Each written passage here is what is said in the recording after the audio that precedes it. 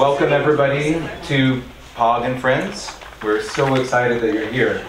POG is a poetry, performance, innovative and experimental arts organization that has been doing work in Tucson to support new art and poetry, especially since 1996.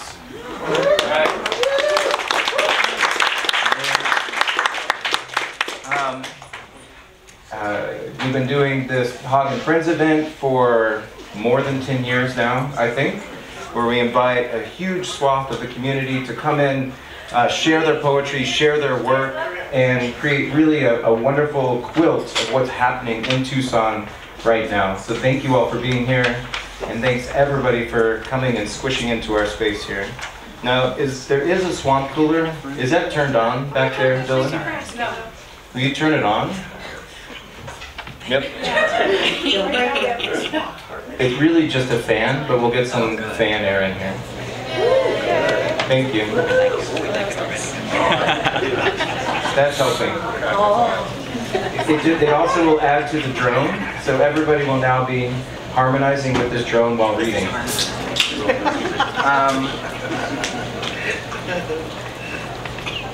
So it's really exciting also to see so many readers here, so many old friends, new friends, and I also want to welcome everybody to Wave Archive, which is this space that you're in, which is a new space that is built upon an old space. Many of you might know Exploded View, which was a micro cinema, also an experimental art space put together by David and Rebecca. And they have done all this work to make this space like this, and we've just come in and now have cleaned it up and put together the Wave Archive, as you can see. Anybody wants to add to the Wave Archive, please bring wave paintings. We want them.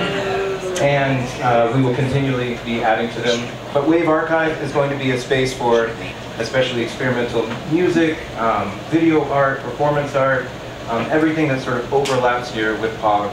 So poetry, art, music, this is the place for it. So I'm so glad that you're all here, and I'm so glad the space is opening up again. So thank you all.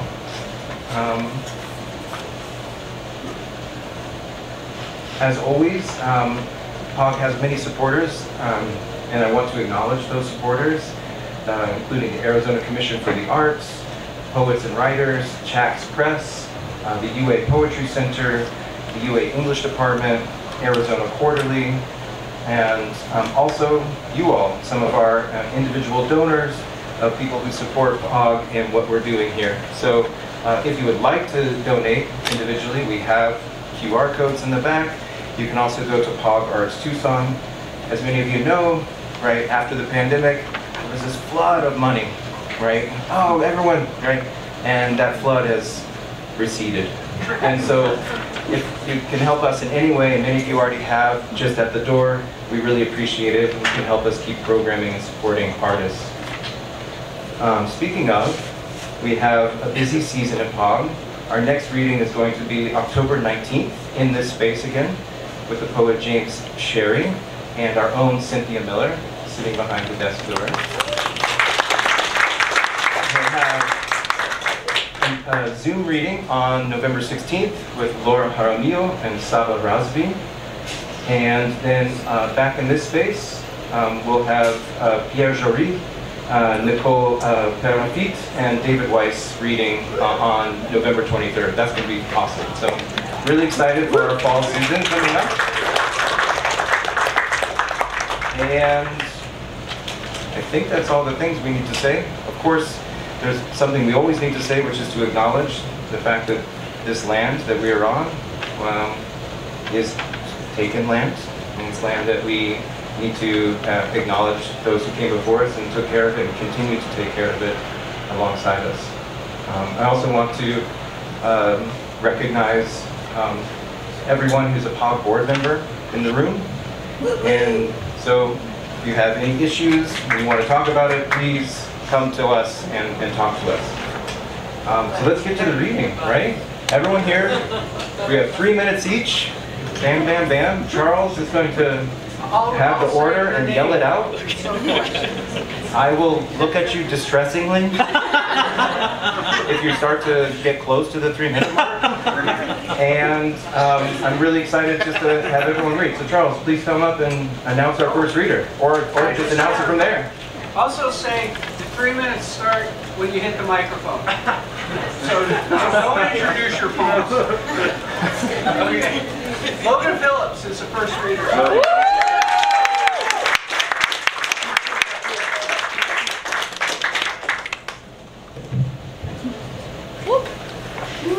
Hey everybody, my 2 minutes started.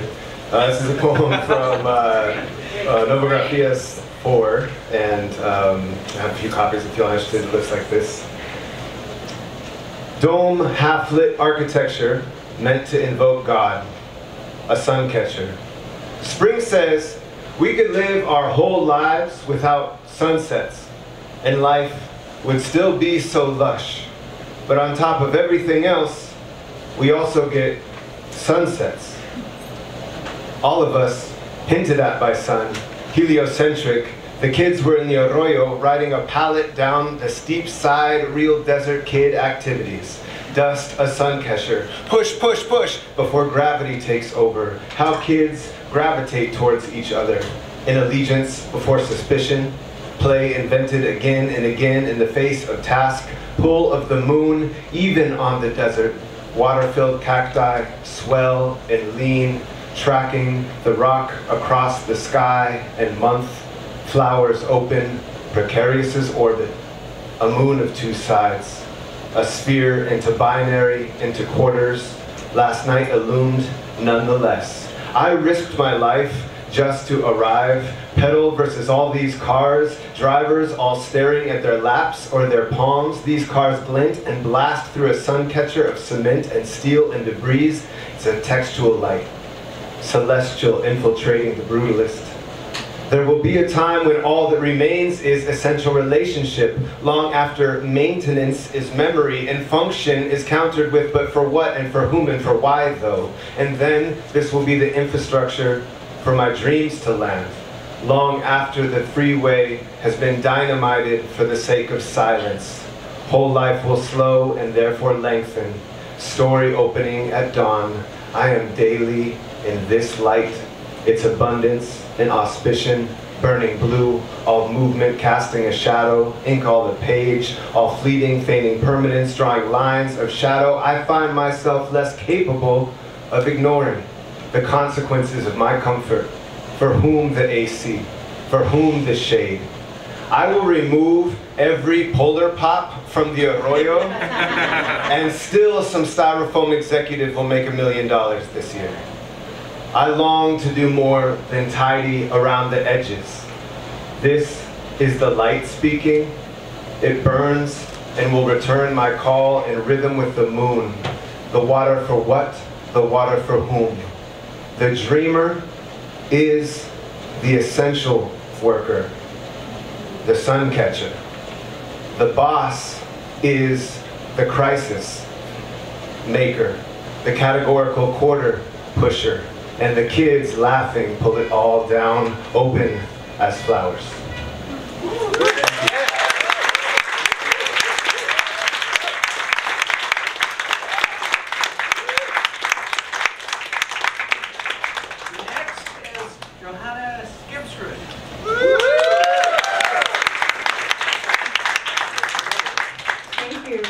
Hello. I'm going to ask for your help on this one, and you're going to know when I need you. Oh body, become a body. Become a cup, a pen. Become a thing to be tipped and spilled. Become a way of spilling. Oh body, become a cup, a pen, a spilled thing. Become a branch, a rock, a shallow grave. Become a bridge, a call. Oh body, become a voice and a way of listening. As the earth listens to grass growing overhead or to graves being dug. As a chicken listens to the night, a shadow to a passing cloud. All night I sat up thinking, I kept thinking it was quite simply unbelievable in light of the history that the body is even connected to a soul. If the soul might in any way correspond with what the soul is not. Or that what the soul is not might be permitted to enter or be transmitted by what is not yet, in light of the history, been permitted a soul. Or that what has not yet been permitted a soul is in any way separate from or communicable without what has not yet been permitted. Or that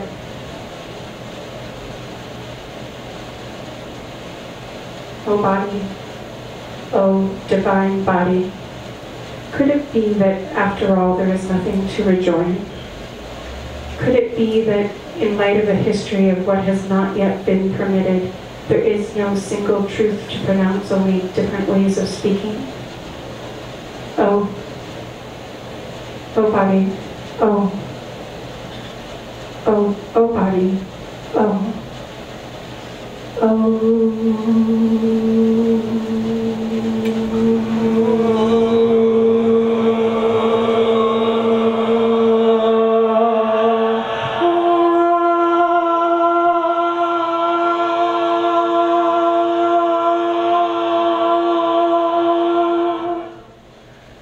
Brother, hear this. Brother, listen. Brother, write this down. Thank you.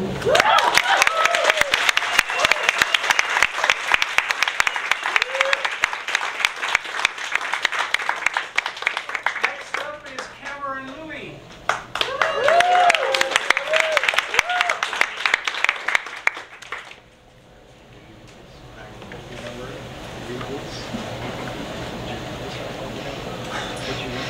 Sure.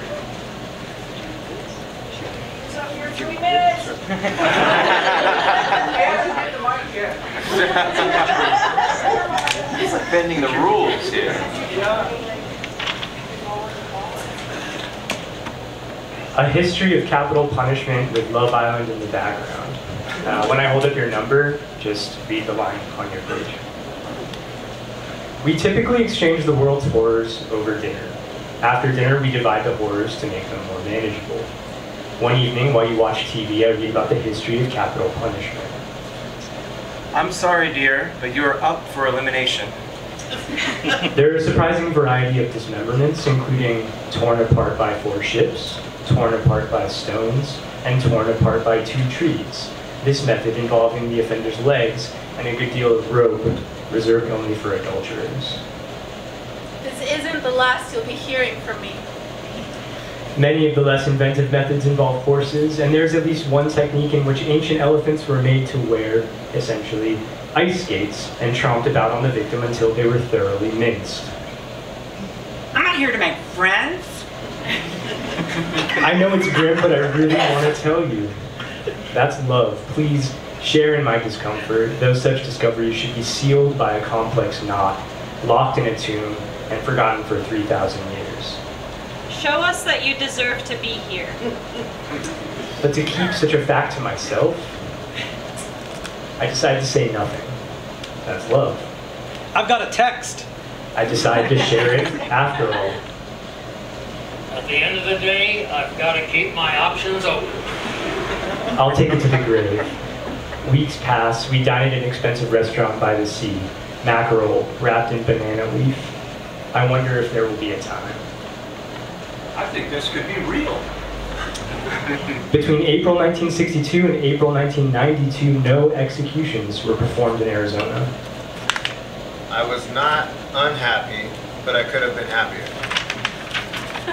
There will never be a better time. The horrors multiply like horny rabbits. I try to hide a flickering in the back of my throat like a pilot light. Tonight, someone is going home. Tonight, someone like me is going home and keeping quiet.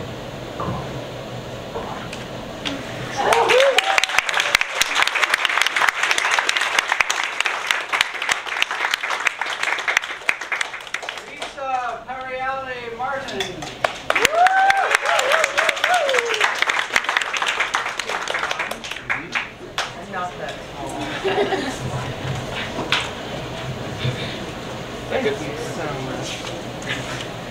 So last year I read a poem called The Bounty Hunter Librarian, but then I got an archivist job, so that resulted in many thoughtful, poignant poems.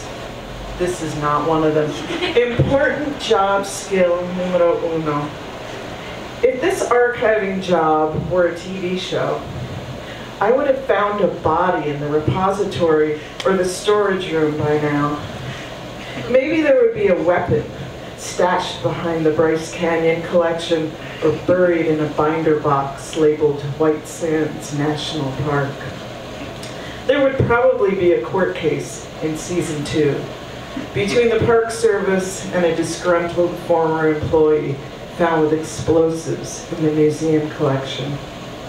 The writers would struggle to create some bizarre love triangle, which could be tough to pull off, since most of us are solidly on the spectrum. In season 3, an archivist disappears, then a curator. Fear creeps into every corner of the place, and then the bodies are found in the freezer room, their brains savagely ripped from their skulls, finally confirming everyone's darkest fear, that the zombie apocalypse is not only real, but deadly serious and emanating from the heart of the Park Service. Along with Bigfoot, the Badlands Banshee, Crater Lake's Creature from the Deep, Mothman, the Furry Freak Brothers, and Mr. Natural. Emmy award-winning drama like this is being cooked up daily in this building of super long hallways, patterned after the opening sequence with Don Adams and Get Smart. Only murders in the building ain't got nothing on us. In this TV show I call my assistant curator job, the only limit is my imagination and how much primetime spaghetti and revenge I can squeeze through my pasta maker pen to keep me entertained during that afternoon slump that cries out for what most civilized cultures call the siesta.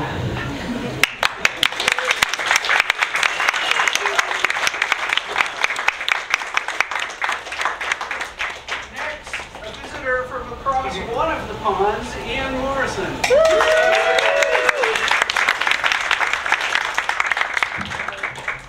Thank you so much for everyone who's been welcome in Tucson this last week. It's been really lovely to get to know some of the poetry community here. I trained as a musician, so I've picked a music-themed poem. It's written on piano keys you can maybe see on the phone, so that might come into play later. There's a piano term called jeu de parler, which is playing the piano really kind of like springily. Brill for brillante. Chopin was gay, maybe, the news said.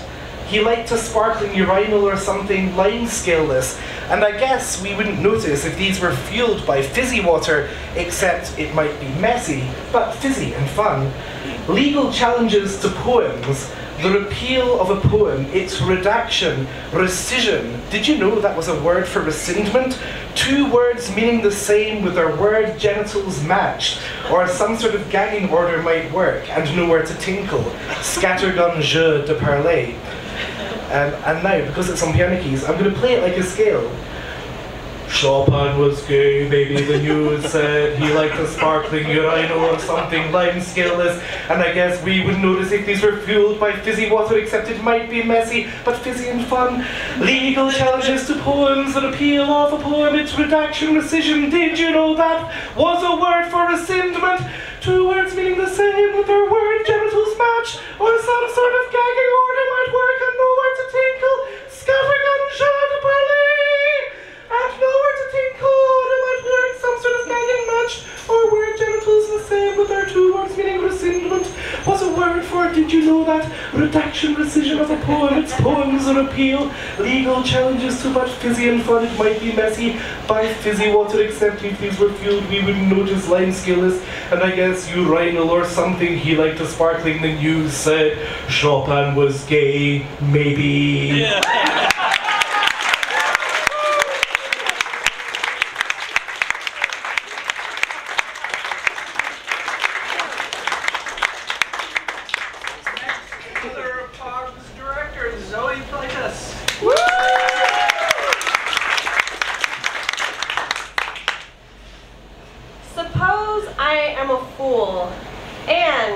My hands are very small, maybe the size of keys. And when I speak, I make the smallest hand gestures and wag a finger like a little bee through the air. And when I tell jokes, I raise one eyebrow to the audience to make them laugh even harder. And I never have to think of any jokes. They just come out from the back of my head like Voldemort's. And I go on a great big world tour and make crude jokes. And at least one person from every show pees themselves from laughing. And actually, they are paid by me to do it, so the show seems even funnier. And when I go back to my hotel room and crawl into bed after inspecting the sheets for bugs and eating the bugs, my eyes do dances under my eyelids like they are getting freaky with it on their own stage. And one night, a fan asked to take a picture, and I ask, "Of what?" And she laughs, and really I am being serious. And another night, someone throws a tomato at me from the crowd, and I catch it in my mouth.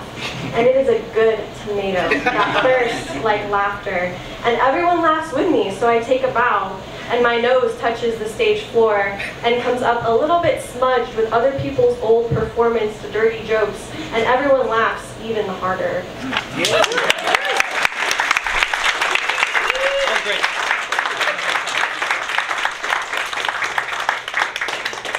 Next to the stage, Farid Matou.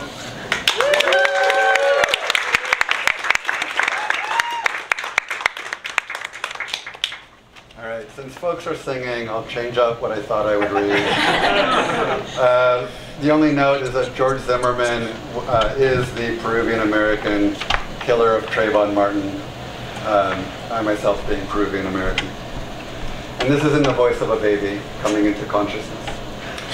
All right, you light-headed fathers, I'd ask for rain. Wait until January because I'll be born with a sash. This is where you shit. This, I'm told, is a drawer for aftershave.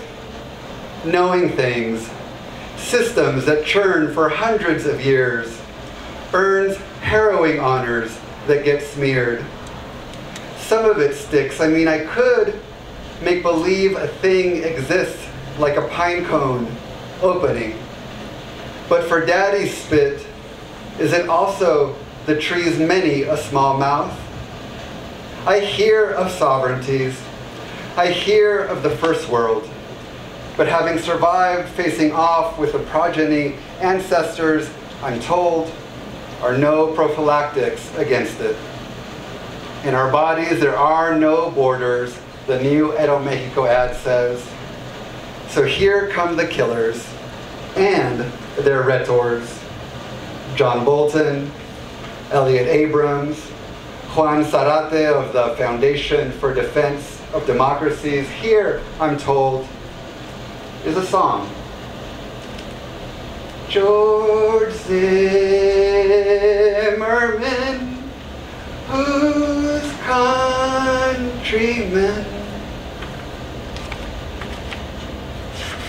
And this is poem for Susan Briante.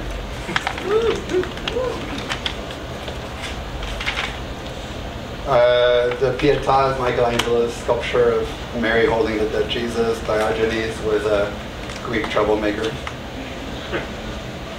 In the transit knowledge comes a dust cloud. Synthetic, inclusive. I'll nod at arriving ideas coming down the jetway. The Pietà trundled over for mercy. But isn't it morning? And you read, encyclopedia is circling, training in a circle made. For ancestors, we saw mirrors looking at people looking away, like shoppers turning from Diogenes, who hope to feel free jerking off in the marketplace against privacy owned. Didn't he do that? From the hills stacked high into dust clouds comes our queer air to strip my high-tech fabrics, my dour national demeanor, for a love to call a wife, to sit and jerk off for you in the little chair by the door. But I went to work. Ask me again and I'll be your sculptural reference to name as foul, as fair, as fictional as men, incapable and written, refusing to be countries for each other's graves, just eyes trained on the next idea trained into a circle for memory fit to a wrist. I'll be your jewelry part of the past.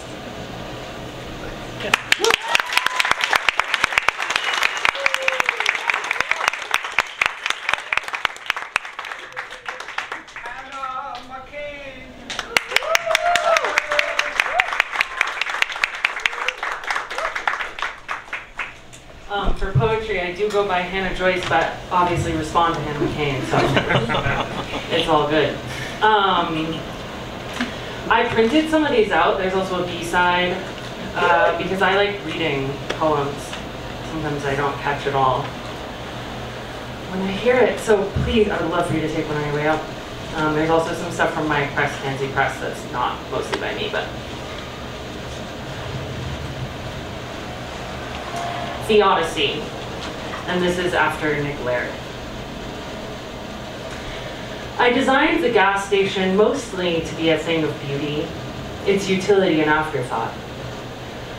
Most things were like that, really, and I admit, if I had given more thought to the effects of something like drilling for oil, I may have done it all a bit differently. But I dreamed myself driving through a valley, again dreamlike, row on endless row of steadily thrumming clean turbines, alien white, fields of flashing plates drinking the sun, and the wire skeletons of transmission towers, prehistoric paragons of progress. And along the mountains, as a backdrop to it all, a train. Endless cars of steel rolling slowly on. I dreamed the San Gorgonio Pass, dreamed the oil fields of East Texas. If I had one blind spot, it was destruction. And in that, I am not so different from you. I made the drilling rig like you might set off a firework, wanting to see beauty, not thinking of who might be harmed. And the majesty of those towering creatures, necks plunging deep into the earth, can be denied only by someone biased in how they look at the world. Nature was meant to be no more beautiful than machine, and I love all of my children equally. May I suggest, humbly, as an exercise, the next time you see a fly running its front legs over its face, to think of it more like a cat. Perhaps then you will begin to see what I mean when I say, all things are full of grace. You worry the problem of evil, but it is no problem at all, only the framing of it. And I don't mean to sound callous. I created you in my image, yes, but I wanted to give you the gift of more rest, so it is impossible you understand it all. As for the gas stations, it is the light. How the gas pumps take on a greenish glow as if underwater. How at dusk they become almost beautiful.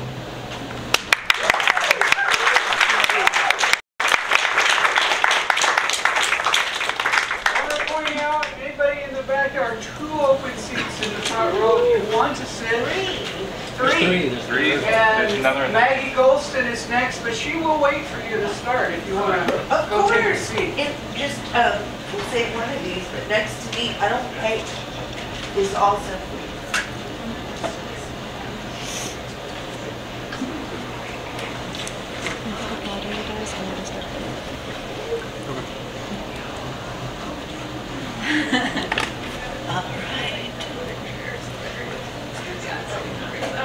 There's 2 But also, hi. These are kind of freshies, and I'm kind of going through that thing where you love hate them. you know. So I brought several, but I'm not going to bore you. I promise. And I last saw you 6+ years ago. And about 7 weeks after I saw you, my partner took his own life. So, so none of the tourmaline work can count. Right? So what I'm doing is writing a book, and I've kind of formed a form called a sequela. So I'm going to read you 2 sequelas. They're not traditional forms. They're about being an analog to a cell, to a frame of film. Sequela of lies. Vicious dogs sicked on 5 grown-ass men pressed into a fence and mausered into pose after pose. There never was a caravan or any unbroken procession over land. Nothing as the crow flies. Until you know the bubble of poison knifing your esophagus, there will be no medevac. So you live like a lizard, devoted to emptiness as you eye the expanse as you would a toilet.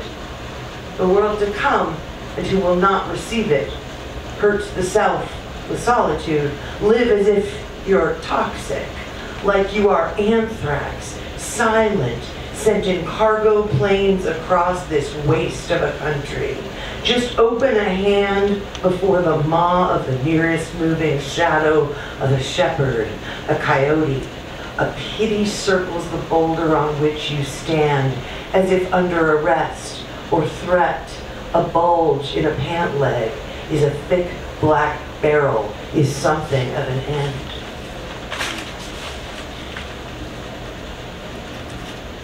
Unalive sequela. Another time, you pulled the impacted door in the hardpack arroyo. Everyone told you something about evacuating car crashes and shimmering away, or about a shim for getting in but not out. Was that for drowning? You wish someone could see you, had seen you before, or even ever seen you. Now your dress is shorn lilac, bespeckled with blood spray and gray matter, a cage cracked and sprung. Sputtering, hangs in smoke, split scalp like a mouth through which it all pours. A razor splitting the silk or the Kevlar of the parachute, the unclotting waste of the hourglass. In a midnight of the sweeping horizon, in the aftermath of a screech of tires, in the outskirts of a town that forgets and then rebuilds itself with casinos and franchise and trucks that are indifferent monsters, or worse, blaring "let's go," meaning let's kill and maim, let them all have it in the gut and the face, with a Punisher glowing on glass, a Punisher behind the wheel, a Punisher confronting you with the weight of a God, all backwards and side roads. The God you know was, after all, always punishing, shoving people into whales and boats and graves, graves, graves. You will burn into the air here, and later, by design, into a receptacle that cannot help itself become anything but cumbersome and tasteless. The truck you imagine being carefully tarped somewhere, almost like a swaddled infant, a thing even a Punisher cannot help but love. Everything you love, you wish were arrayed, as your eyes remain open and, like a pharaoh, surveil, and the eyes, then sated, close themselves, unalive.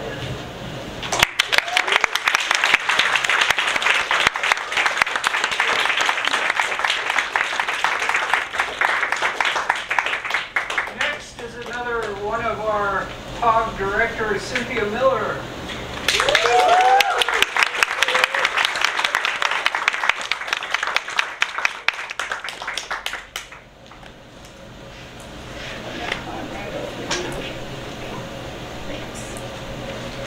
Wow, what a crowd. This is such a treat. I'm a painter. I wish I did portraits. What a beautiful. What a beautiful. Well, poets are always the best dancers too. All right, I'm going to read you a fairy tale. This is a fairy tale, How to End the War. And I wrote this for Ukraine and God. And it goes on. And then the rain began and stayed and stayed. The rain was on everyone and everything. Metal rusted and fell where it stood.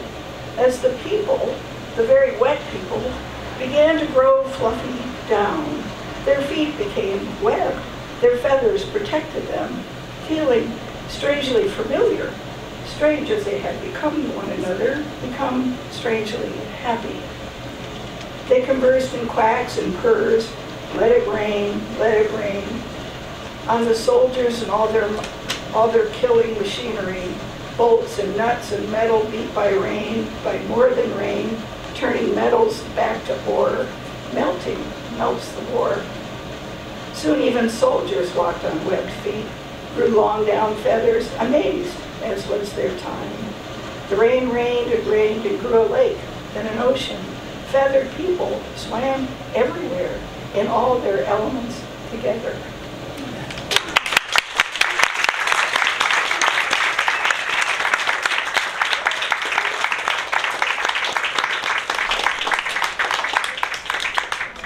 Next is Mary Rose Larkin.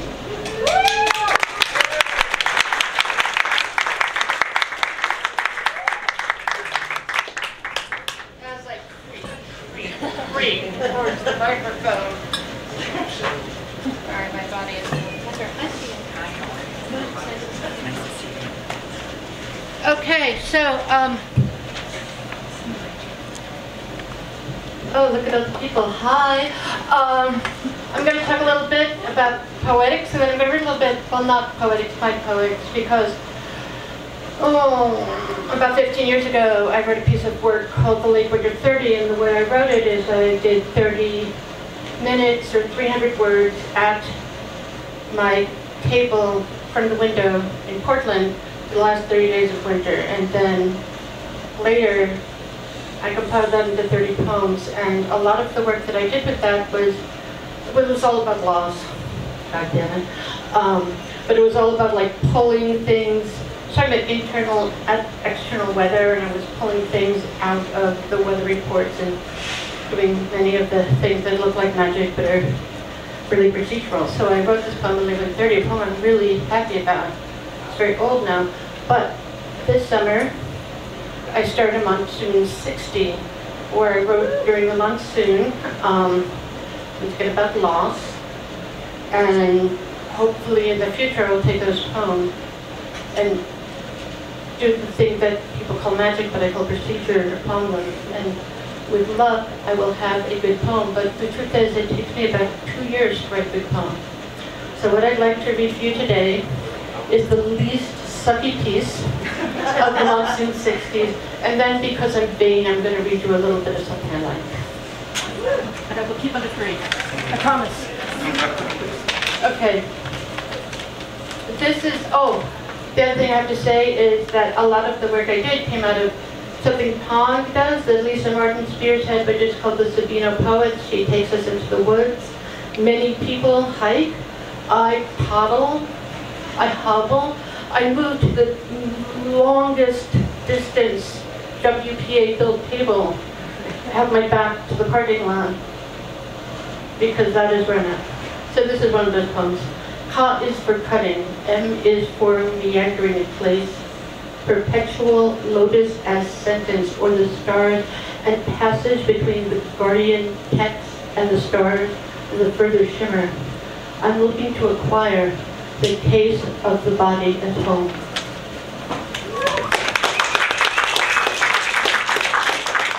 And then I'm going to read something I actually like. This is a tiny notebook, tiny chapbook, called The Monster's Comic Sentence.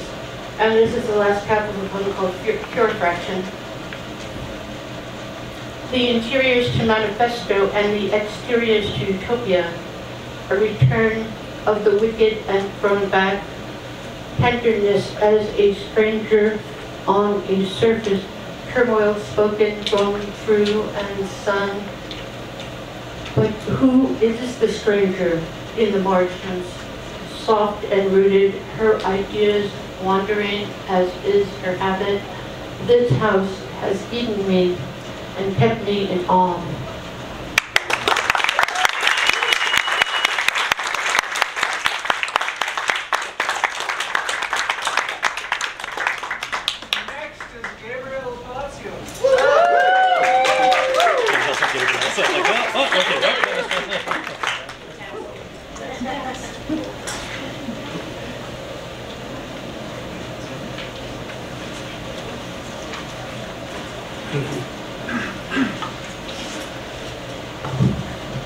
Two quick ones.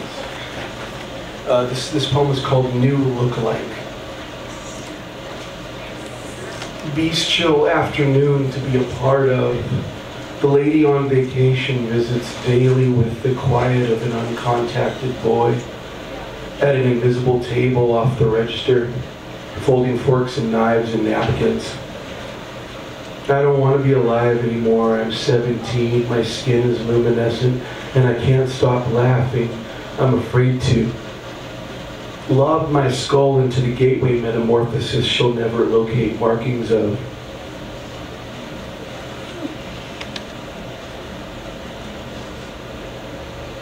And this is called Exit the Improv. At what point shall my interstellar manufacturer account for the odds one might leave coins to mark a fallen aside unexpected roads on wrong continents, attempt to patch or breach the earthen walls of rendered field, tidy up after myself or shred my vehicle on purpose, spin, grinning from chaos, weightlessness inside the brainless intersection.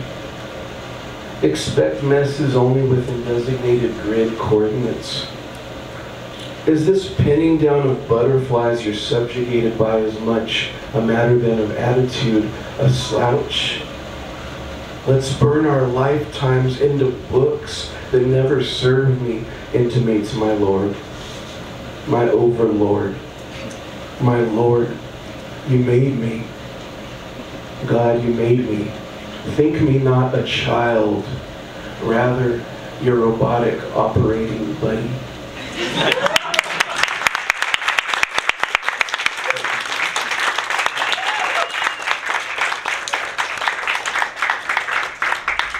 Next, another of these POG people in the room, Stephen Salmoni.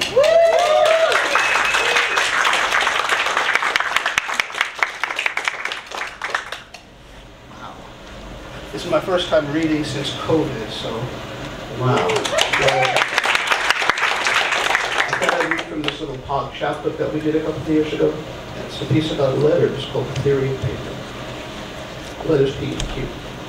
P and Q, no matter how ferociously they guard their respective positions, cannot save themselves from the implacable and paperless rhythms of the alphabet.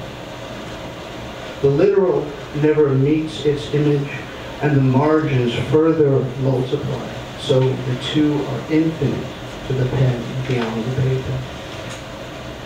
One writes a letter similar to the error in one's own. One is object, and one is stone, and the interval between is always the same.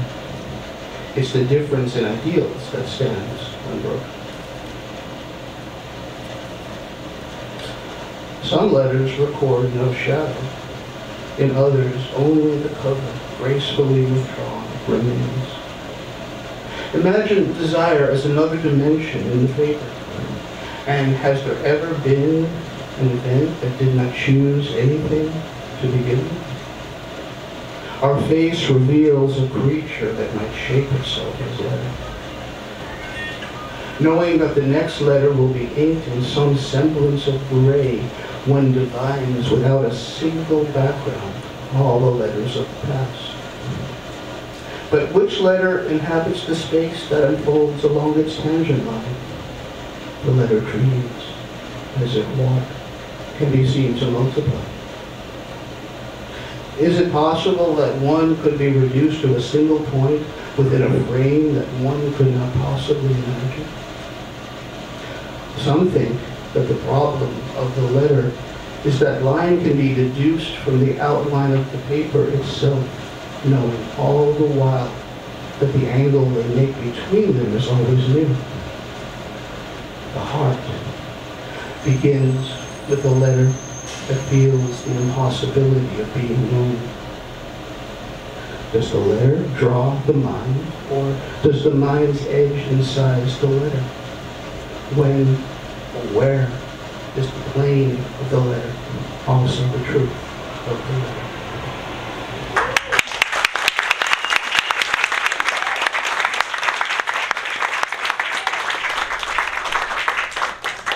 Next is someone who you've already heard as a dedicatee of a poem read earlier, Susan Brieste.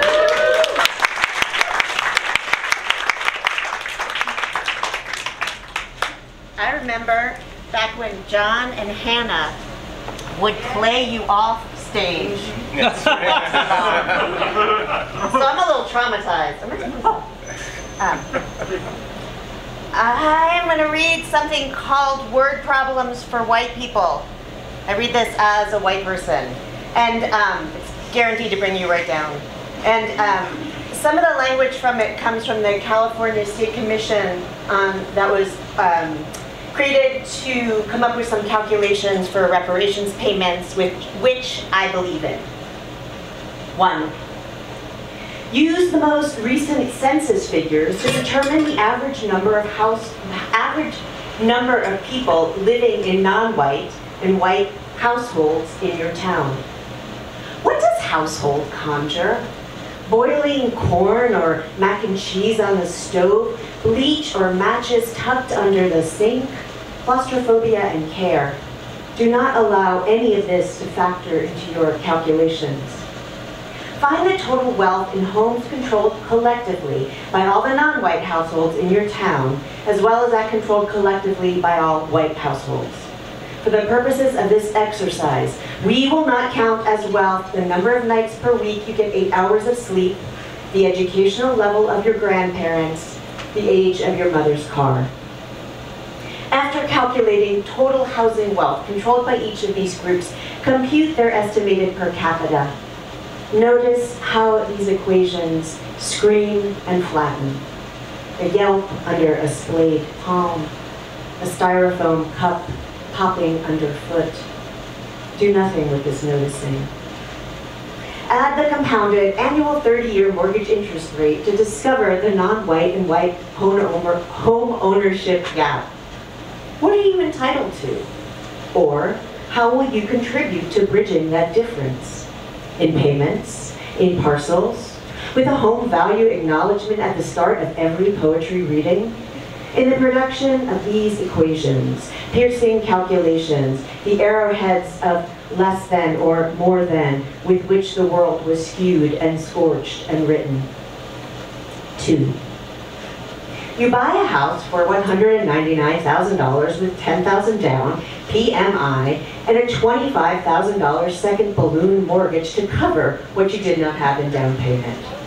At closing, your mortgage broker gives you a crystal vase. You feel like you are part of a deal you don't understand because you are part of a deal that you don't understand. Within 5 years, your mortgage changes hands 3 times. You sell the home for a $10,000 profit. Your money fractures and multiplies for other people like light hitting crystal. Subtract from your profit the amount you spent to rebuild a failing wall, replace the sewer line, buy enough furniture to assuage your anxiety, as if. Measure the miles from your house to the site of the city's most famous lynching, most famous assassination, to the place where the council passed its laws on loitering, or how much of a man's underwear could show above his jeans. How will you factor in those numbers 2 by 2, by 10, by centuries, existentially, your access, your excess value? Extra credit. Note, you bought your first house because of a tax break signed into law by the first black president. Date the check you write for the down payment on your next house, post-race. Thank you.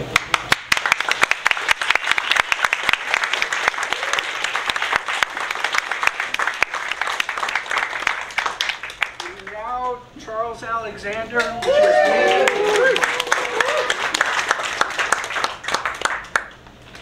This is the brown Chinese notebook. I mean, all that means is that I wrote it in a brown notebook that was given to me at a conference in China. So, ask only, but ask for, not four, but two. Ask for two words as two words are a sentence as rain falls, or I see 2 words, turn to 3 or 4, and soon I see rainfall, and soon I am wet. Rain is wet, water is wet, ink is wet, words are thus wet, thus, and thus we play with 4 words and certain stars, if anything might be certain, and stars shoot madly, shoot from their spheres and fears, as love might be 3 words, love might be 3 more, there we are. Love might be there, where we are, where the shadows of ferns in the mountains, trees, allow light to cast an image. We cast words like a throw of the dice, cast ashes down from previous burns. Still in the forest, in the mountains, love casts light down. Our eyes cast light up. We are undone by words. What's a poet anyway? Not so much, but a collector of light, sound, words, shadows cast our way. If and when we go our way, what way or way is missed, is lost, is not written, has lost words, drowned by light. Give me then just 2 words to begin a thread spun upon a 1 or a 2, just 2.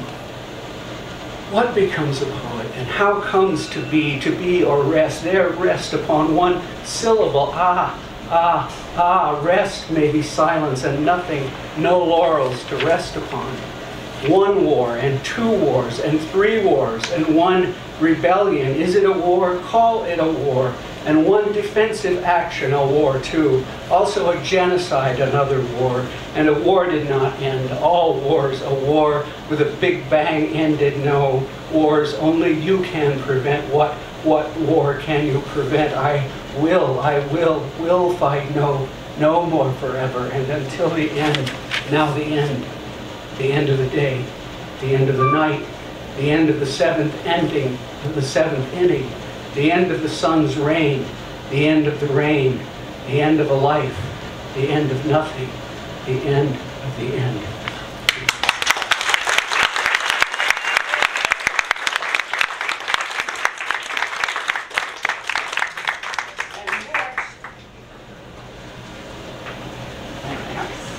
I memorized this. Now it's all past. Okay. Next is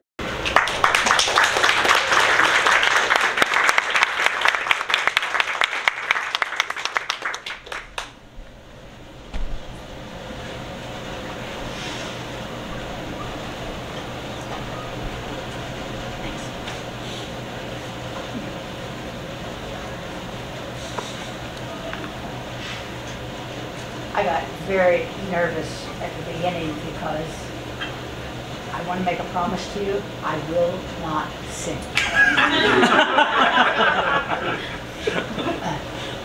This first poem is Ilopango. Ilopango is a prison, a women's prison in El Salvador. It was built, this is set in the 80s. It was built to house women insurgents. Today it houses women who've had abortions in defiance of El Salvador's absolute ban on abortion. Ilopango. Still the stories.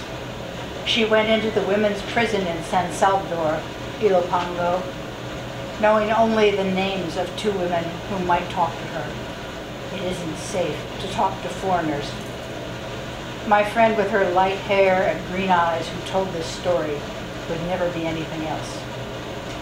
One of the women said she had fought in battles. She was proud to be FMLN, wore her army green shirt, organized the women in the political prisoners' ring.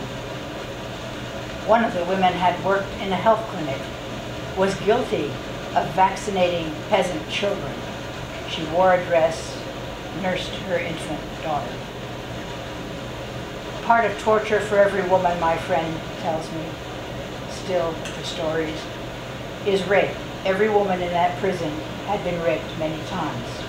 One of the women wore a dress and nursed her infant daughter, the seed of rape and torture. Still, his mother, the stories, decided to love her child, and my friend had watched the woman in the army green shirt take the baby in her arms, cuddle the infant, laugh, and swing the baby high. She rules the hearts of all the women here. Still, I hear the stories, but this much love I can barely imagine.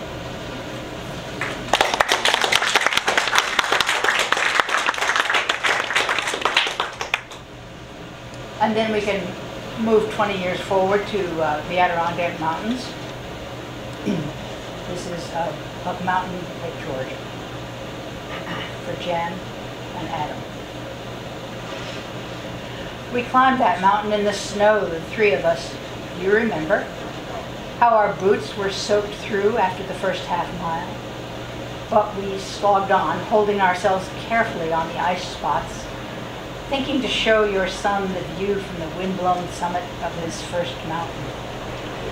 We stopped at a waterfall, splashed with ice lace, delicate as a snowflake, not quite concealing deep and cold rushing water. I lined you up for a picture, your son by your side, the gray rock rising behind you. A winter perfect picture, all tones of gray and white and dark mossy greens in the water and pine trees.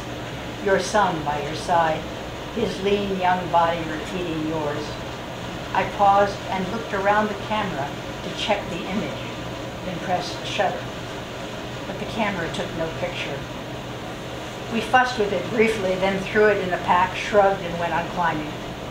At the top, we found only mist and clouds. No amazing view to entice this boy to climb again. Yet we had a wonderful day, you remember? He will not soon forget the climb, the summit with no view. And I will remember a photograph that exists only in me, the moment when I looked around the camera and saw you, saw winter closing round your frosted skin, saw dark water rushing through you, saw your hand resting easily on your son's shoulder.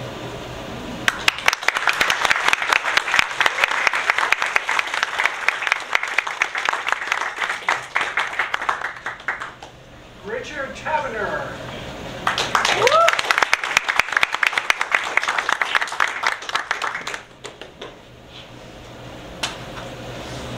I'm going to read some of my work poems. I'm an electrician.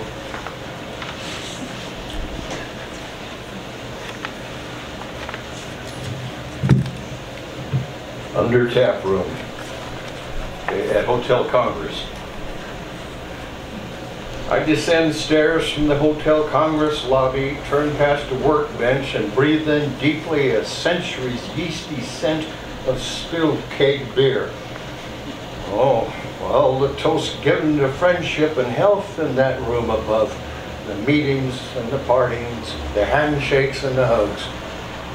I keep on walking past a cold boiler and stop under a glassy sidewalk. I'm bathed in purple sunlight.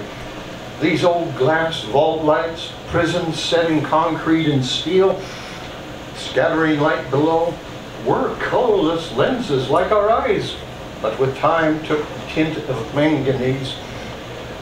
Though in disuse, this little room under the sidewalk has an electric lamp that's not working, but soon I find the problem, and the power gift to the sun can be given again into the night. I drive home knowing new generations will drink at sidewalk tables softly illumined by ghosts of a century's sunlight rising from the room below.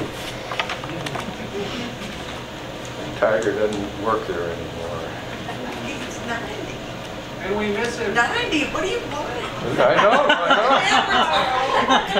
I think he wanders in once in a while. Salt of my body dried white upon a black shirt. The rains have not come.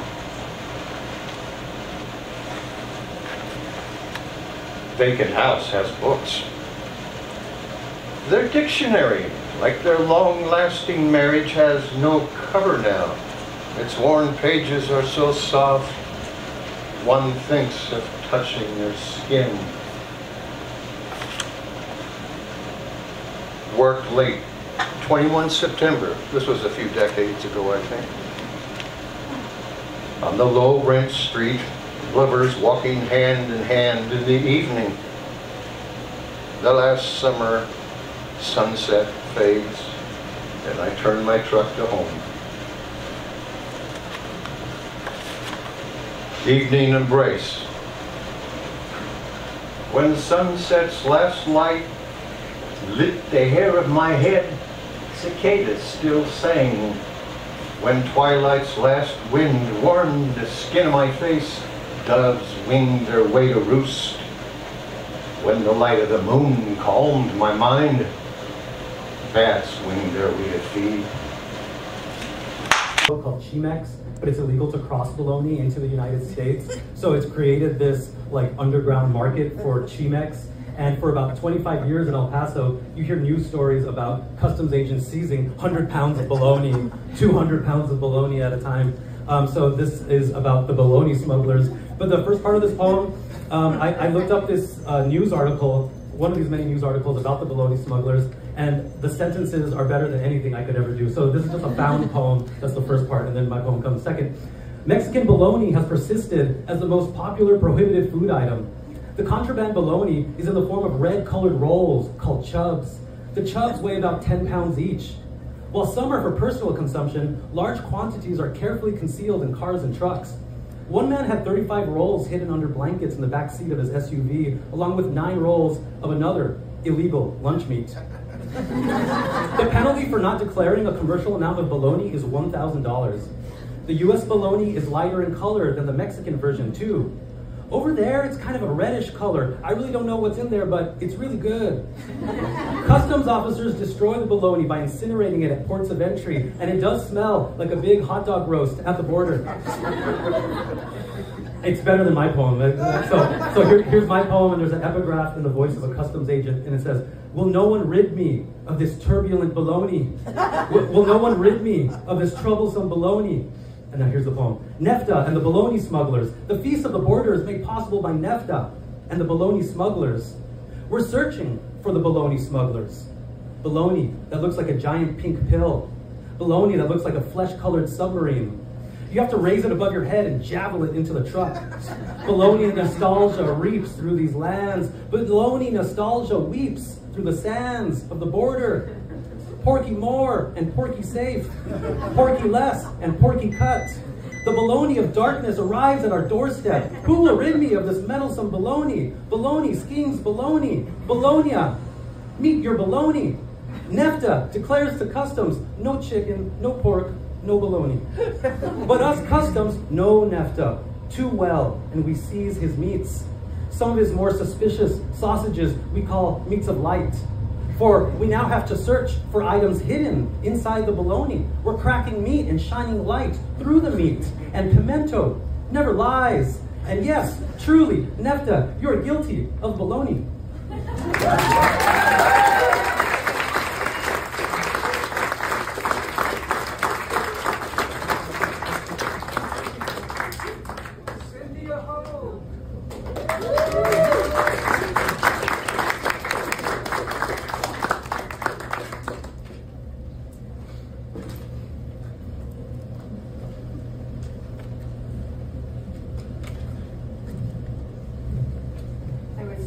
I was going to have to go after somebody who was so funny. Oh, sorry. The only thing I can promise you is I'm almost never funny. I used to live in Iceland and spoke Icelandic, and every now and then a linguistic trace of that comes into a poem. Bird's eye.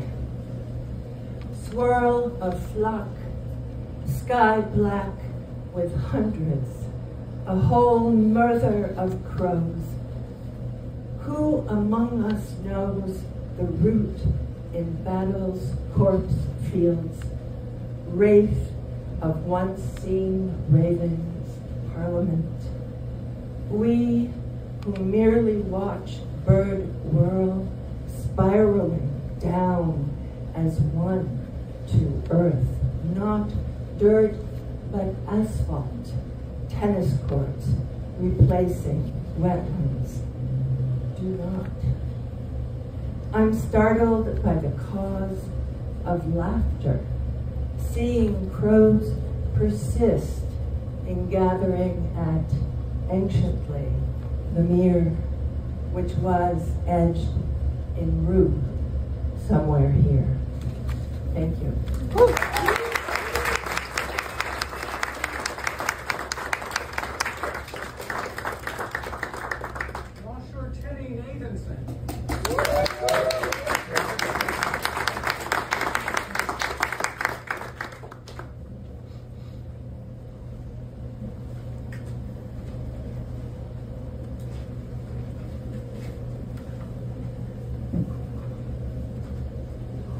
Okay. So sometimes I read for the funny team, but I'm not tonight, which is a big mistake, it turns out.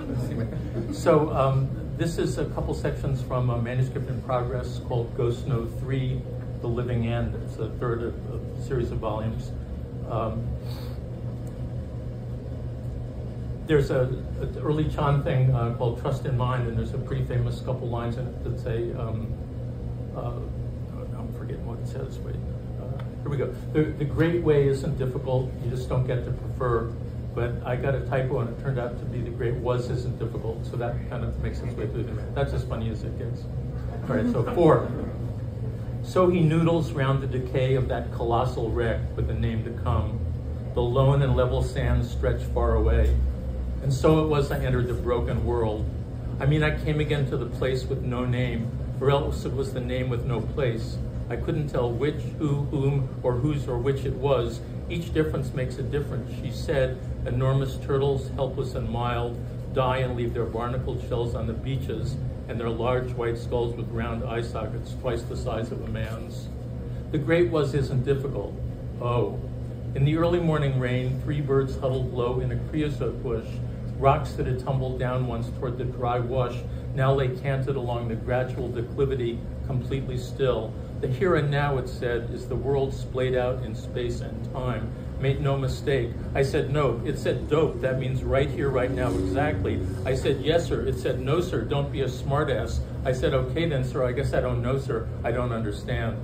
The great was isn't difficult, it said again. So I entered the broken world precariously eternal. Is that right? It said nope, not quite. A gap in the sky, a wormhole, light poured in through, then got sucked back out again, draining everything with it, is the great was. Get it?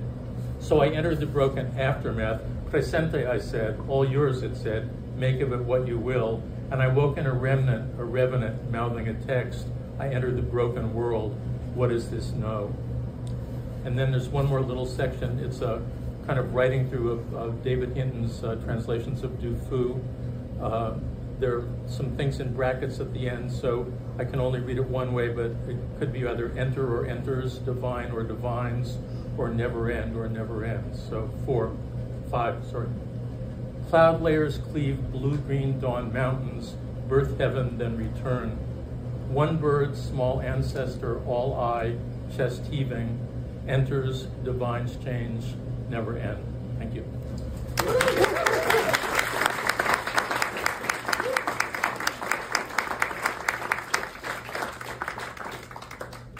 The newest of our actual POG people here, Paola Valenzuela.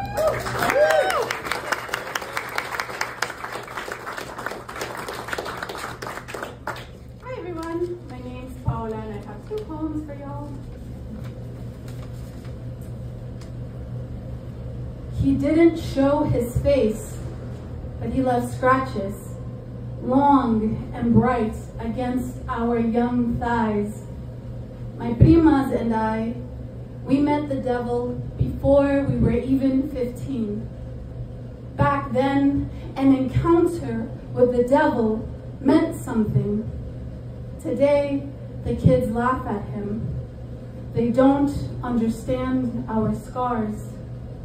We were nourished by the blood of Christ, taught to feed off his thorns, still embedded deep in his temples. My sins are so bright, they sing. Even under dark garments and through the congressional, the priest can smell my torment, can't distinguish my sin from my worship.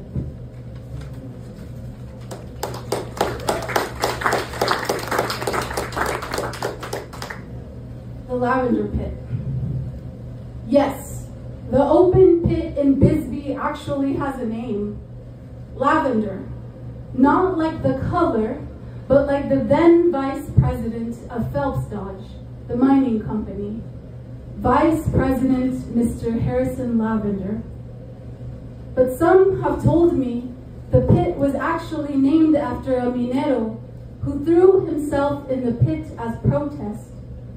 They tell me it was too expensive to retrieve his body, so they left him there to rot, not expecting the delicate flowers that would bloom from his still decaying body.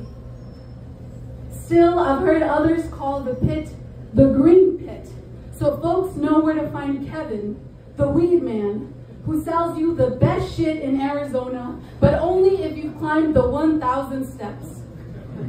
They also call it the blues pit, in honor of the color they mined to make jewelry for cowboys, and the annual blues festival, and your lips that one December. Remember the night your car broke down on our way back to Douglas? How we pressed our bodies against each other, waited to be spotted in the quiet curves of the street. Do you remember how hard I laughed when you told me your parents conceived you right there in the pit's visitors parking lot? Told me since then you call it Papa Pit. I think I laughed all the way back home, just thinking of Vice President Mr. Harrison Lavender and your parents fucking right there next to his plaque, our hometown legacy.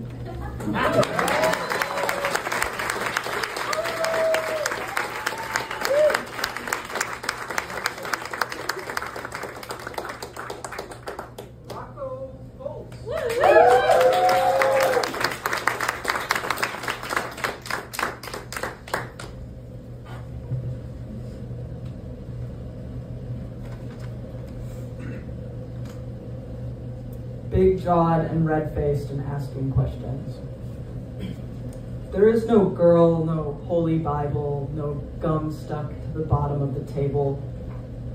Lock-kneed and trading lovers for lungs. There is no decaf, no wedding ring, no sexy goodbye blow kiss. Stiff-fingered and spilling spine. There is no edge, no fish-eyed lens, no folded corner of the page. Here there is survival and luxury, tight blue jeans and undeniable shapes, intoxication and freshly bleached toilet seats, designer suits and burnt fingertips, French food and perfect tits, high cheekbones and psychiatric evaluations, blank stares and plastic wrap. Check off these boxes, a volatile embodied worship. A piano partially submerged in water, almost like a small lake.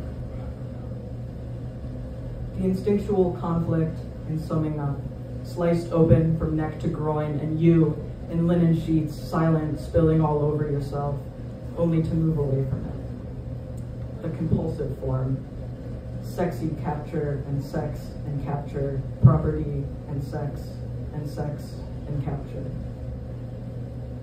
The primal form, ego eyes, brown red eyes, and holes. The imaginary form, wrinkles on cheeks, skin, deep and deep skin sinks. The carnal form, rotting, and pubic hair. The morning form, please and beg. Please read the line over and over. The sadistic form, pluck out and pull, and don't stop pulling.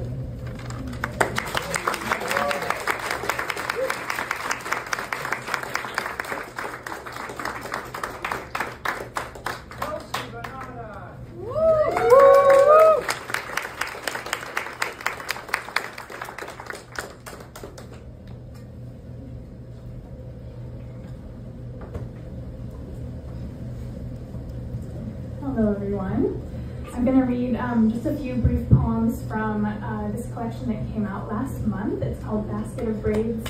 Thank you. It's by the Belarusian Argentine poet Natalia Litvinova.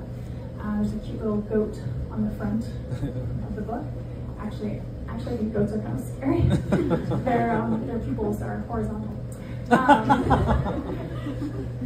So Natalia was born in Belarus. Her family immigrated to Argentina when she was 10 years old, and she writes in Spanish. She writes poetry in Spanish.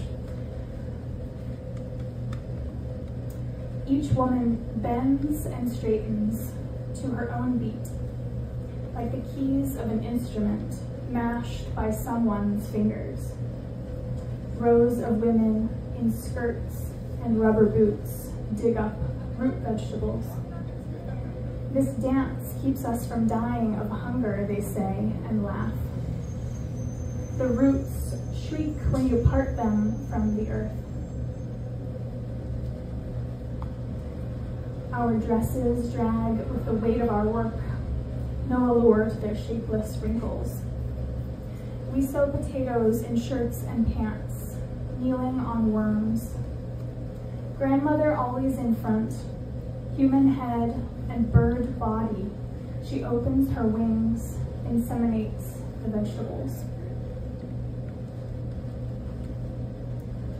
I am the last lodging of the curse that passed through the women in my family, the pearl among this broken maker.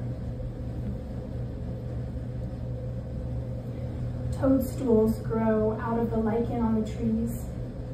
I pull off their tops, chew and spit without swallowing.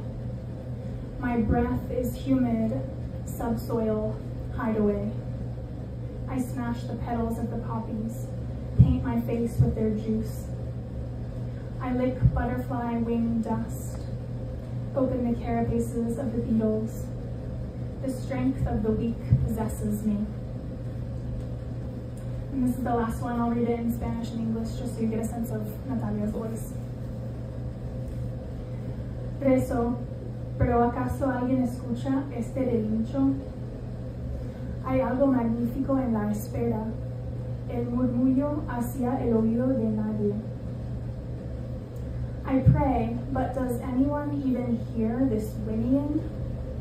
There's something glorious in waiting, rustling into no one's ear.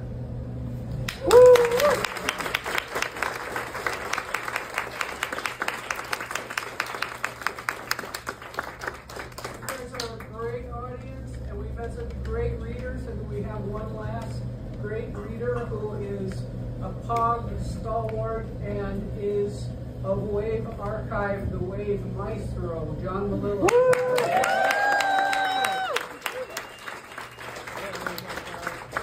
Wow, this has been so amazing. One single durational, long, beautiful poem that we've all put together. Thank you all so much.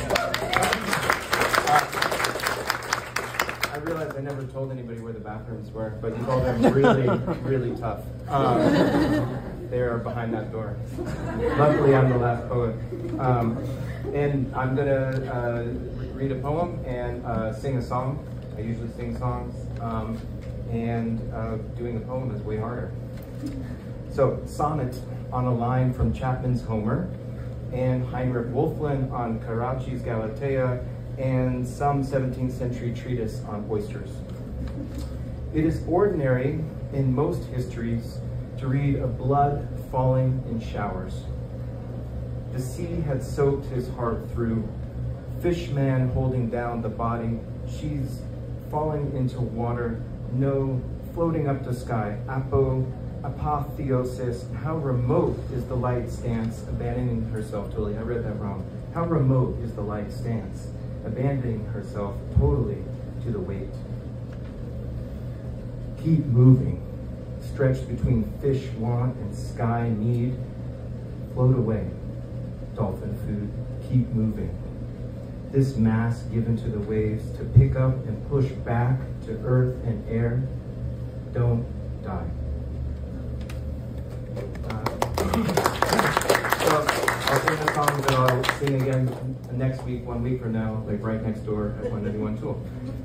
Wave the ocean, wave the shore, wave one more time and wave some more. Wave the ocean, wave the sea, wave one more time and back to me. Back, turn, swing. Thanks everybody for being here.